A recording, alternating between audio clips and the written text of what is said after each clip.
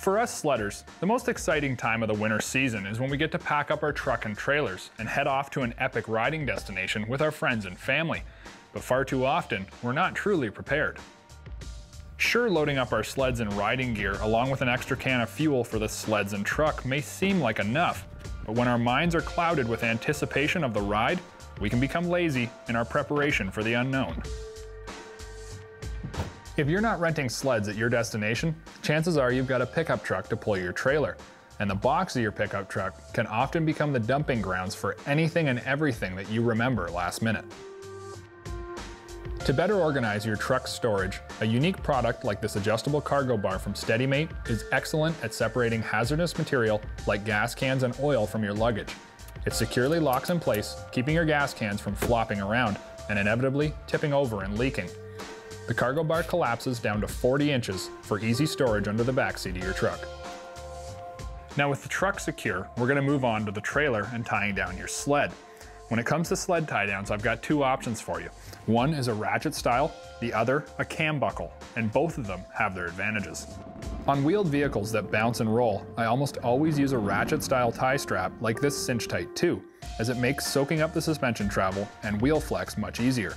However, with a sled, I prefer the ease of a self-locking cam buckle like this Cinch Tight 4.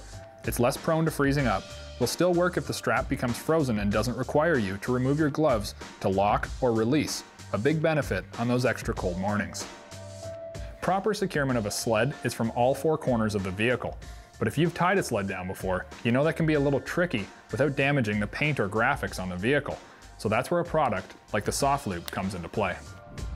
If you've got a precarious tie-down job and you're concerned about where to hook on without damaging your ride, Soft Loops will save you the aggravation of opening up the trailer and finding paint worn off from a long trip, because the last thing you want is your new ride looking worn out.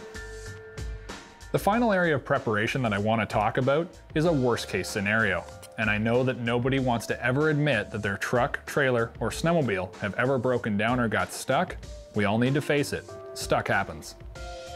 Putting a stud through your cooler, blowing a belt only to realize you forgot to put in a spare, running out of gas, seizing your motor, or more likely, just getting stuck are all potential issues that can and do occasionally arise. And even if it's not you who's stuck, being prepared to help can also be a lifesaver for others out on the trail. A tow strap will fit pretty much anywhere on a snowmobile, and is the cheapest and easiest way to ensure that you get home or back on the trail. Now this strap from Steadymate is made of ultra-strong nylon webbing and features snap hooks on either end to ensure it doesn't come loose. When towing a sled, it's always advised to pull from the snowmobile's spindles and not the ski tips or the bumper, as this can cause more damage to the sled. And remember, you and your buddy won't be going anywhere fast until you remove the belt from the broken down sled. With the track free to turn, tow your sled to the nearest road crossing, where you can then load the sled and keep the trail clear for moving traffic. The last thing to consider is a backup plan for your tow vehicle. If you've had to drive down sketchy fire roads or trailer on icy road conditions, you've no doubt seen your fair share of trucks and trailers in the ditch. Recovery straps for trucks are super handy to have under your seat for getting or giving a little pull. They feature a mildly stretchy material that won't damage your vehicle from pulling. And in case of the worst, a vehicle recovery strap in 20 or 25 foot length. Steadymate vehicle recovery straps can accommodate 5 to almost 11,000 pounds of pulling force to help get your truck back on the road. While potential problems are the last thing that you want to think about before heading out on your winter adventure, it doesn't cost much to be prepared, and it might just be the reason that you make it home at the end of the day.